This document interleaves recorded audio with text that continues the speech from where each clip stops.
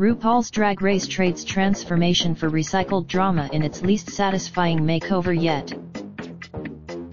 The episode begins as the queens return from Vanjie's lip sync against Suga. Vanjie's trying. The next day, after everyone except Avi prances into the workroom, Russia comes in to announce the return of recent fan favorite mini challenge. Russia has learned from. It's time for the Maxi challenge. This season, right from the jump, Ariel asks after the wigs she left behind, explaining why viewers were treated to so much wig drama earlier this season. Vanjie tries to. Soon it's time for Russ walkthrough. We're down to a top. The next day is when the episode pivots from middling to frustrating. Day 1 had some. Then there's Scarlett's comment from the previous day that she was most surprised to see Silky and Vanjie still in the competition.